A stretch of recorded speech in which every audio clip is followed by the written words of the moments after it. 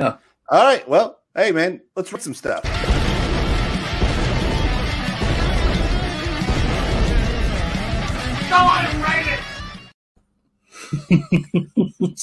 So let's see if Max can keep us in line about whose turn it is each time. Wrong button. There we go. I think the phone's starting to get hot. I'm starting to hear it do some funky stuff. Well, I just can't wait for you. Got you all set up with a mic and a ring light. Anyway, let's start with 10. Matt, you go ahead and start us off. I put Mike Evans at the bottom of my top 10. Makes sense. I got you. I did Allen Robinson. Chad, do you remember your list? I don't have it in front of me right now. Who did I have at number 10? Chad had Juju Smith-Schuster. Did you?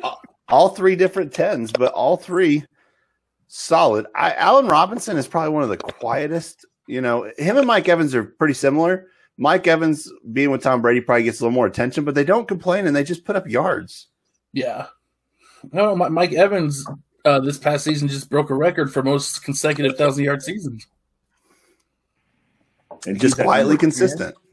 And he's at number 10. Yeah, you put him at number 10. What were you thinking? Any thoughts on your – oh, go ahead. Well, because Mike Evans gets yards, and he'll help, like, keep drives alive, but he's not a huge threat. Like, you can cover him. You can stop him. And I agree. Usually, he's starting to lose that break the top off the defense speed too, because he's been around for a minute. Yeah, he played Oklahoma State. That's a good question. I don't remember where he played. I don't remember where he played. Was he with the who's that one guy? His name was like Johnny or Manziel. Did he play with him? Yeah. Texas A&M. Texas A&M. A&M. There you go. Chad, any thoughts on your Juju Smith-Schuster? Man, I think he filled some big shoes after Antonio Brown left. I think Antonio Brown was the big, huge casting shadow superstar. Yeah. And I think him and Antonio kind of went after each other on a few things on Twitter there for a while. And I believe right after that, Juju was the one that proceeded to make his career even better while Antonio kept digging his hole deeper. I think Juju Schuster, I think he put his own foot in his mouth whenever they played the Cleveland Browns, though, in the playoffs and said, it's the Browns. Yeah. I don't like that aspect of it, but I think up until then, I feel like he came a long way. I think he was able to shine, and I don't know. I just felt like he was worthy of number 10. I felt like the other guys I should have had in there, but once he started TikTok dancing on teams' logos, that's when things started to kind of go downhill for him. Yep. That's what I was going to say. I think he was too much of a distraction and hurt his team in those ways, off the field or, prior to the game. So, and I guess we'll go to 9.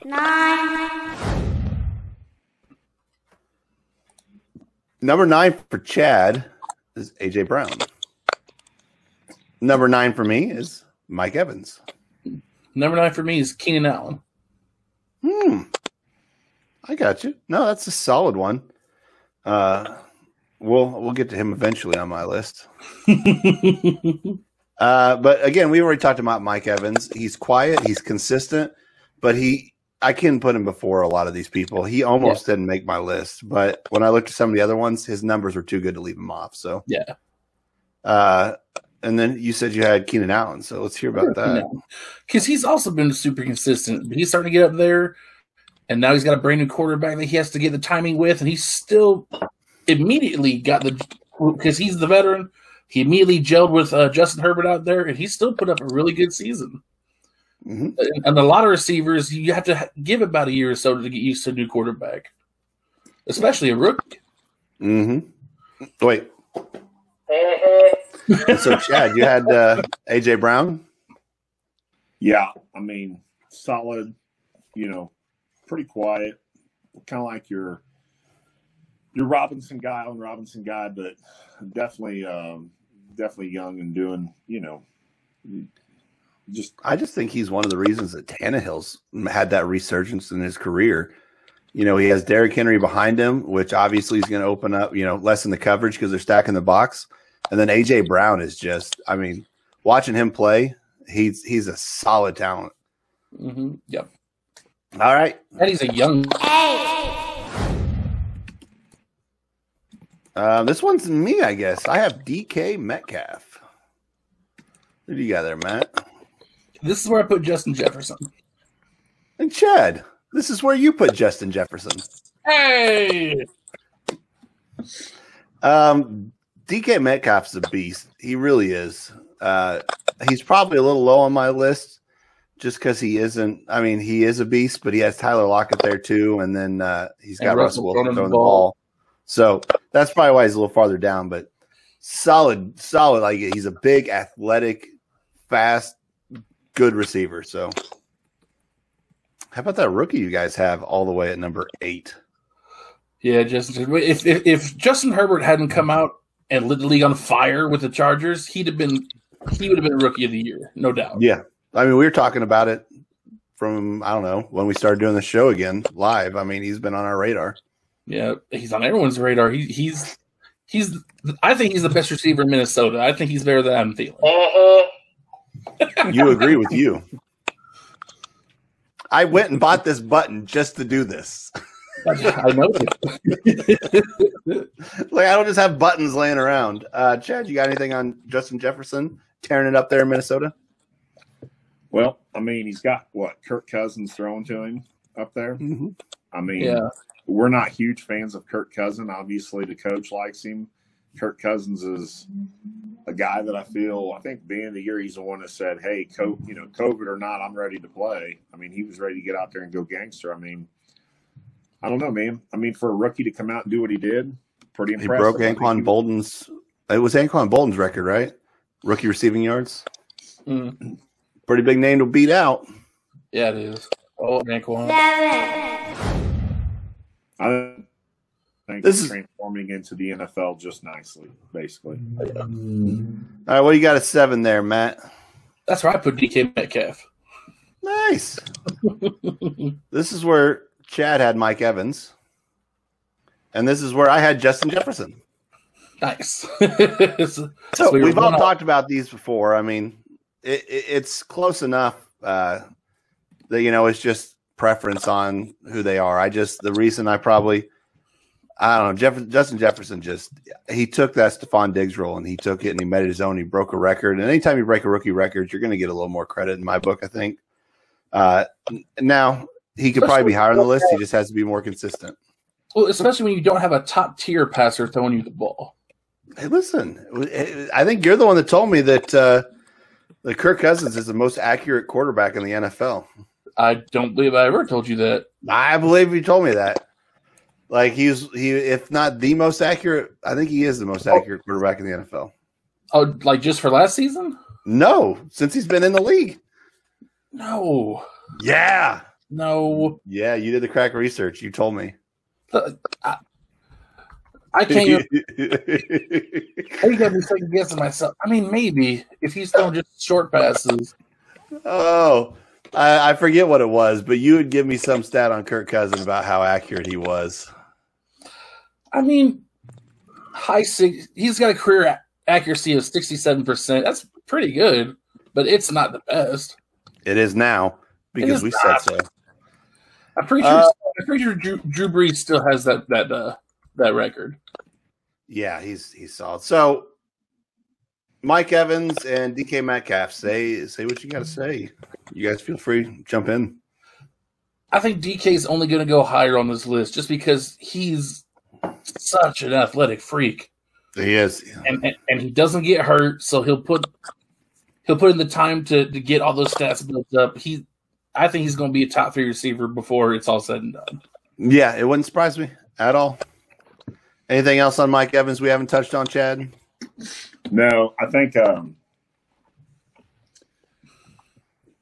maybe it's not him, but I was thinking there was a point where I thought he had a lot of drops and stuff earlier in his career, but I don't think early in his year, but this year he had a little bit of trouble gelling with Tom for a little bit. I think overall, though, like Matt said, I mean, just the number of years he's consecutively being successful in this NFL. I mean, and the quarterbacks in front of him, in front of Brady. I mean, he's a huge guy, man. I think his hands are enormous. And for someone so tattooed, he really is a quiet guy.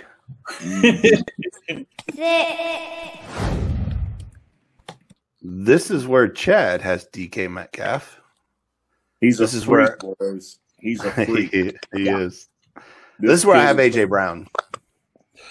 This is where I have the guy opposite DK Metcalf. This is where I have Tyler Lockett. Oh. Yeah. Well, I want you to finish on that one, so I'm just going to say on AJ Brown.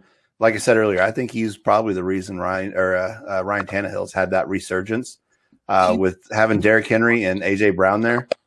He's just – I mean, I watched him play, and he scares the bejesus out of me when he plays this. So, solid player.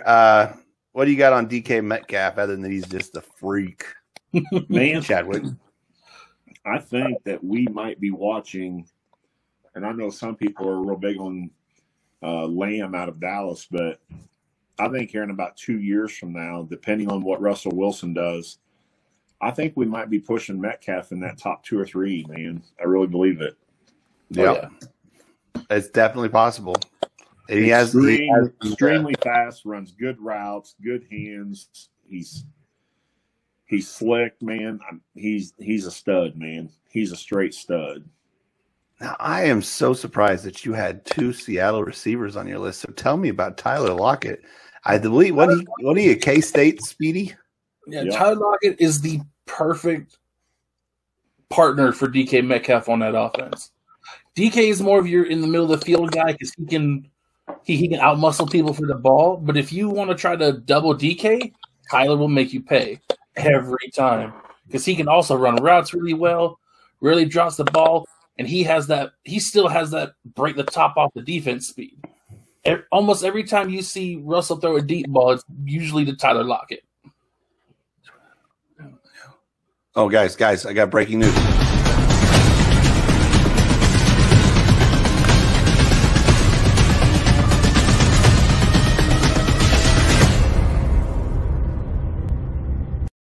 Did you actually get an update on him?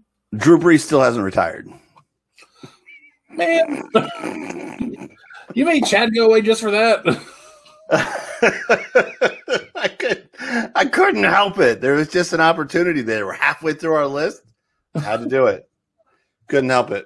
But since Chad got up, I think it's my turn to start this one anyway. So 5. Number 5 is where I put Michael Thomas. That's where I put Tyreek Hill. Really? Yeah. Because that's where Chad put Tyreek Hill. Yeah. Full disclosure, Michael Thomas didn't make my list. Really? It's because he didn't play last year. He's still so good. Still really good, but if he's going to miss that kind of time, it kind of puts you down the list.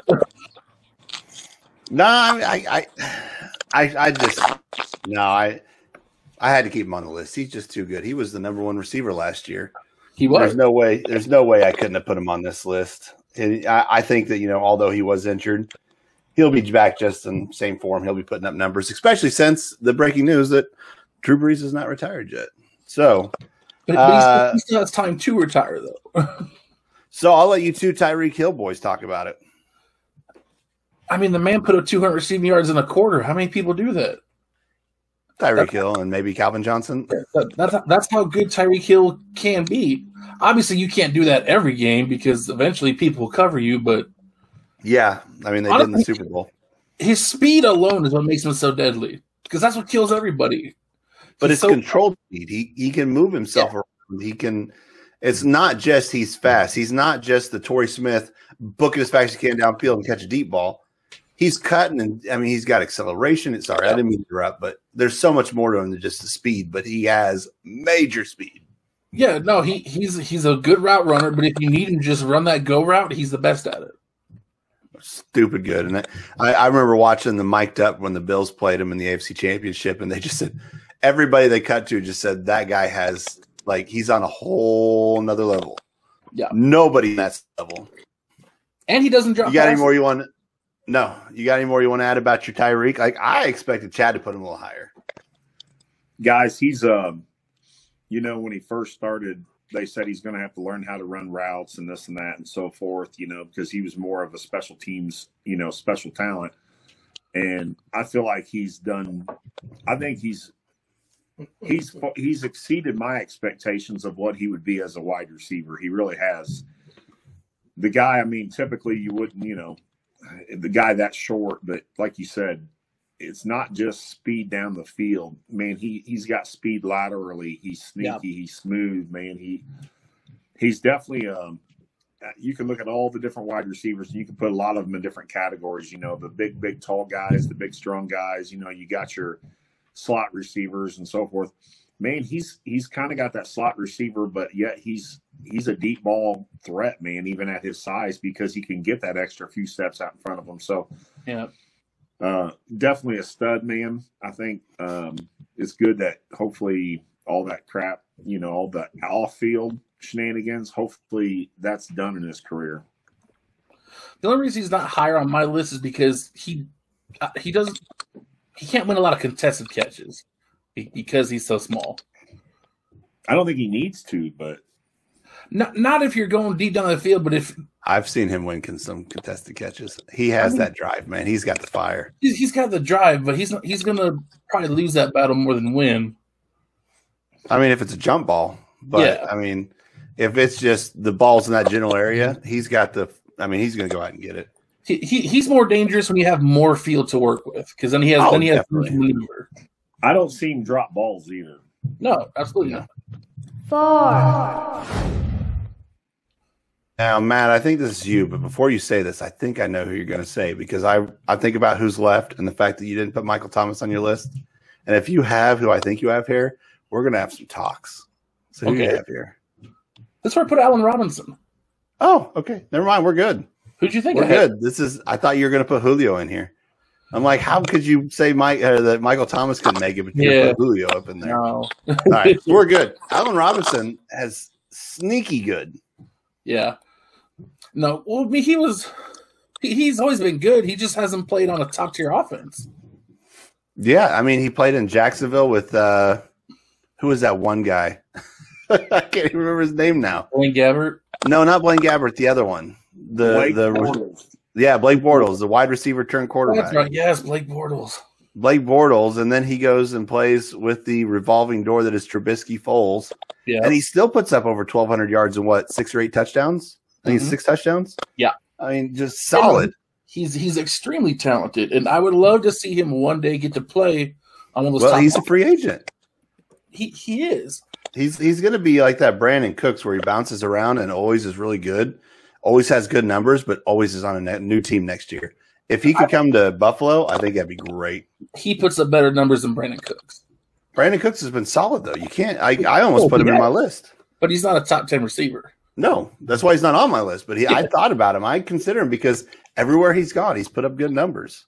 Yeah, except I think in New England, which is weird. This is where Chad had Michael Thomas and where I had Tyreek Hill. So I just thought Tyreek was more, a lot of people think of him as that speed guy, but I thought he was more all around solid receiver. So that's why he went up a little bit higher on my list, because he does put up the yards. He is that go-to. And I've seen him in games whenever things aren't looking good. He's just like, give me the ball, and he's open every play because he is so quick and is so good at what he does. Yep. Anything on Michael Thomas you got, Chad, before we move on to the random number 3s we got? We talked about it earlier, man. I mean, when you're in a system with guys like Drew Brees thrown to you or Stephon Diggs, they're all really great talents. But what brings these guys to another level is definitely the quarterback throwing them the ball, man. Drew Brees is a Hall of Fame quarterback, one of the best to ever take a snap in the NFL. And I feel like I would like to know where Michael goes from here. I think, Patrick, you're right. I think he's that talented. He does get himself open. He understands what Drew Brees wants him to do. I just want to see what happens now if Drew Brees isn't going to be coming back. Yeah. He's had so many good seasons here in a row.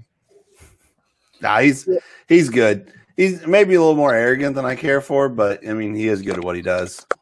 In some of the best wide receivers out there, I mean, for the longest time, other than DeAndre Hopkins and guys like that, to just go to work and just kick ass. But DeAndre Hopkins is pretty cocky too. Just because he doesn't yell at people doesn't mean he's not.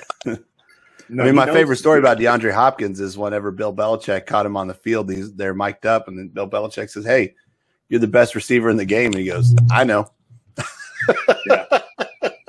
Yeah. Anyway, 3. I think this is Chad, and Chad had Devontae Adams here, and this is where I had Devontae Adams. This is where I had Devontae Adams. We all matched up. I didn't expect that. Well, good job. Good for us. So, I mean, 18 touchdowns. I mean, I know you have Aaron Rodgers throwing the ball, but that guy is just good. Yeah. It's because he has probably arguably the best hands in the game because he does not drop passes. And probably the best route runner, but he doesn't have that breakaway speed. Well, he had to make up for all the other Packers receivers dropping balls, so yeah, averages. Yeah, I think he legitimately had one drop all season. I'm going to say this again, and not taking any credit away from these guys that we have in our top fives. But again, look who's throwing him the ball, man. Mm-hmm. And that's gonna be a huge part. You know, you get a good thrown ball at you. I mean, it makes all the difference in the world. I would like to do a list sometime of the top 10 most possible underrated wide receivers, which some of these guys might be on that list to go way up higher for the teams. Allen Robinson, Brandon Cooks. Yeah, always changing the offensive schemes. Always got a new offensive coordinator. Always got a new quarterback. Always, I mean, I think it would really open our eyes. Some of these guys just don't ever get the chance, man. I mean, they may not be freaks of nature like Randy Moss or the old TOs or things like that, but I mean, look at Julio Jones, man. We talked about him earlier. I mean, kudos to that guy, man. If this was 3 years ago, Julio's in this top 3. He's had Matt Ryan, which I think Matt Ryan at this point is basically, I think he's iced out. I think he's done for the most part. I know you guys think differently. No, I'm in agreement. I think we're all in agreement. I think that he still has some talent in there, but after that 28-3 Super Bowl, he has not been the same guy. From that moment to now, he's not the same quarterback. They had 3 guys on that team, I believe, that were stud receivers. They had Julio Jones, Roddy White, and Roddy White was like the 3 guy, I think. Roddy White was number 1. Then they got Julio Jones, and then Julio Jones was number 1, and Roddy White. I don't know who the third one would be. I mean, they got Calvin Ridley was the number 1 this year for Atlanta, but I mean, it's a symbiotic relationship. The good receiver is made great with a good quarterback, and a great quarterback can make a good receiver amazing, or a bad receiver good. It just depends, but you have to have someone. And I mean, Josh Allen made a huge leap. Mohamed Sanu was that third guy on that Falcons team. There you go. Yeah. Mohamed Sanu. He wasn't amazing, but he was good. He was solid. He was good. He's the guy that did the flip in Cincinnati, didn't he? He was good in Washington too. Yeah. So he's a solid number 3. Are you kidding me? That's amazing. Yeah, for number 3. I mean, that's like Kansas City. They have like a solid number 18. Well, we call Kelsey the number 1 guy as a tight end. Him and Tyreek, and then Hardman and Robinson and Watkins, and you guys got some guys. Most of them pretty speedy too. No, but honestly, though, I think Devontae's the best route runner in football. I would make an argument on that one.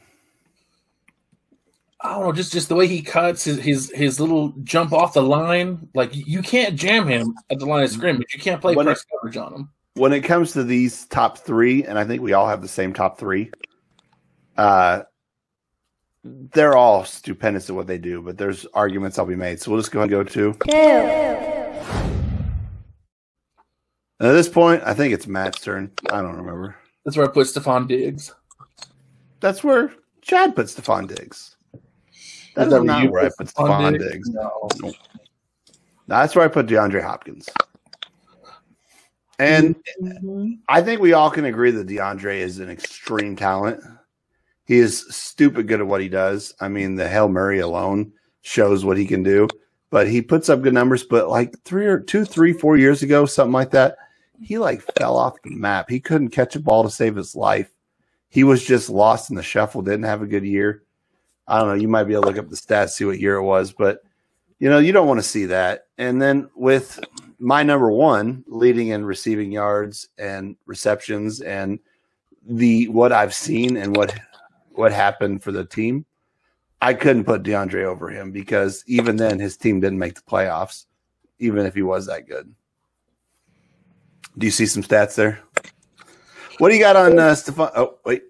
Yeah, I mean, DeAndre never had a bad season. I'm not saying bad, but his worst year was his rookie year.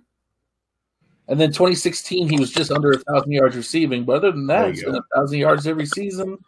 Then it was 16. Like I said, I'm trying to remember what year. They all kind of blur together. But there's one where he just drop off the map. He still had 78 catches for 954 yards. Yeah, but do you want to realize? Look at who got 954 yards this year.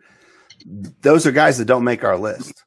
If you're going to be the number one receiver in football, you're not going to fall off like that. You're not going to be, you know, high twos, low ones. You know. Well, I would say pull up all of your Bills guy, Diggs, all pull up his. I mean, I think Hopkins is. I don't know, man. He's a freak too, dude. He's stupid good. I mean, it's not like he's low on my list. He's nothing wrong with having Nothing wrong with having. It may not even been a bad season. And I don't even know who his quarterback. He may have a bad quarterback at the same time, which just goes to show how much a good quarterback will work for you. But that's why I knocked him down. That and, you know, whenever you lead the league in receptions and receiving yards, you get pretty high on my list. Hey, Patrick, just say it. And when you are a Buffalo Bills, yeah. But I've got other things to go along with it. So it's not like it's a horribly separated 1 and 2. It's not like my one is so far past everything that, you know, there's no, you know, I wasn't trying to decide. DeAndre Hopkins could have been my number one, but again, leaving in receiving yards, leading in receptions. Anyway, you guys talk about Stephon Diggs.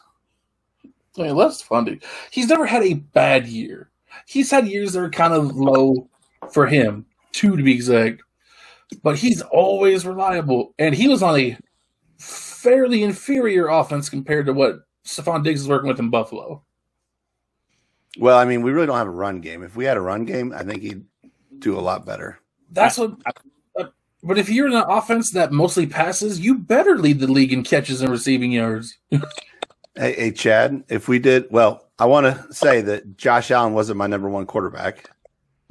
He wasn't even my number 2 quarterback. And if we did a running back top 10, no Bills running back would make it. No. So it's not all about being a fan. I can see how things work out. I can see how people are. But if it's like this, huh? Who's your number 1 quarterback? Aaron Rodgers. Patrick Mahomes, number 2? Yep. Josh Allen, number 3. A little special on Cowherd the other night before I go to bed, and Cowherd brought up a point about there's a lot of people out there right now that's got more vision with Josh Allen than Patrick Mahomes. You know, they say how Patrick Mahomes lives on this whole separate planet, you know, and I'm a huge Mahomes fan. I'm glad Kansas City's got him. But, you know, they talked about his size, his durability. You know, he's actually faster in the 40 than Patrick Mahomes. You know, the ball velocity. There were several different statistics that Cowherd threw out there that, you know, definitely lets you know how good Allen is and why Diggs is where he is on your list today and our list today. Because honestly, when they traded for him, he was known as that troublemaker, prima donna, carries a lot of baggage, you know. So that's kind of where. And he hasn't been that at all in Buffalo. I just want to say that. No, he joined the Boy Scouts. And, you know, he's not part of like this screaming, crying, but I just wonder how long a player like that has. But he hasn't had anything to scream and cry about either. He led the league in receptions and yards. Yeah. No, he's always been good too. He was amazing in Minnesota. Mm-hmm. And now he got an upgrade in quarterback production, so his numbers obviously went up. But Josh Allen's numbers went up stupid good with him too. Yeah. Having him has made a huge difference. But when you have John Brown was injured for a lot of the year, but when you got Cole Beasley, Stephon Diggs, and John Brown, Gabriel Davis had a solid, I think, almost 6 or almost 700 yard season for a rookie. Gabriel Davis is going to be solid. So, but Stephon Diggs was that guy for Josh Allen, and that's where he looked every time he was in trouble. And with that route running and the things he could do to shake a dude, shake and bake, he made a difference. So let's just go to 1. DeAndre Hopkins. That's where I had. So you had DeAndre Hopkins. Chad had DeAndre Hopkins. I had Stephon Diggs for the reasons I've talked about. Like he did some amazing things, lead the league in receiving yards and receptions, and that was Josh Allen's outlet. Like anytime he's in trouble, he could find that guy, and the routes he could run and the things he can do was amazing. So I mean, he's in our intro for the show. He catches a ball. Just a random jump ball against a Raider defender and just takes it down. Anyway, you guys talk about DeAndre, though, because I could talk about Diggs all day. I love that guy. I mean, they're pretty even in talent, these two. The only reason I got Hopkins higher on my list is because he's putting up similar numbers to Stephon Diggs on an inferior offense. Compared Probably to a better running game, and they got Kyler. Kyler's not that bad. I mean, I think he made my top 10 quarterbacks. I think he was like number 6. I think his best years, though, if he would have had a Josh Allen, an Aaron Rodgers, or a Patrick Mahomes, or he had Deshaun Watson. Deshaun Watson was my the 5 or 6. The last couple of years. I know the last few years, but I'm just saying he's in the downslide of his career, man. He is. DeAndre Hopkins? I think so. I think he's going to be. I think he'll be good for a while. What was his rookie year? Man, I love when Matt does crack research. He's so quick at it too. I think he came in the league in 13? Yeah, 13. So he's going into year 9, 8. Yeah, that's for receivers. 10, 11 years, and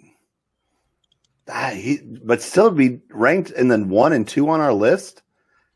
That long into your career, I mean, he's doing good. And Kyler Murray, like I said, he's going to keep finding him. Hey, he's going into year 9. He'll turn 29 this year. I think he's still got a good 2-3 years. I guess what I'm saying, he's not in his prime.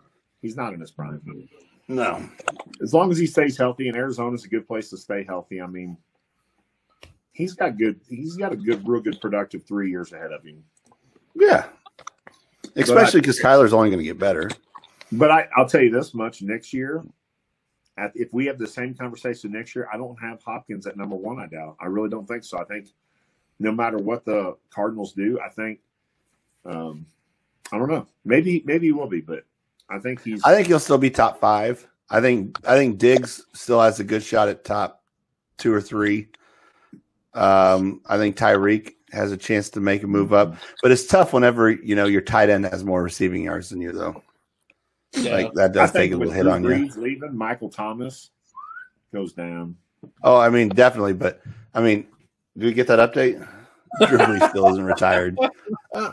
Drew Brees might come back. He's working towards it. What do you guys next week? You want to rate some tight ends? We can rate some tight ends. Top 10 tight ends. Can we do 10? I think so. Let's do top 10 tight ends next week. I'm confident that we're not going to agree on number 1 already. You still got Kittle number 1, don't you? Don't say it. That's next week. Don't say it. Look, I'm not spoiling the whole list, but yeah, I still think Kittle, and that's just for me because the kind of offense I want to run. I think Kittle's a better tight end. Yeah, you like his blocking. I'm still going to go Kelsey. Whenever you're got the second most receiving yards as a tight end. I like his willingness to block. He wants to hit people. That's what I like about him. Yeah, he loves it. And watching. All right, save it for next week. Hey guys, I've got rate some stuff.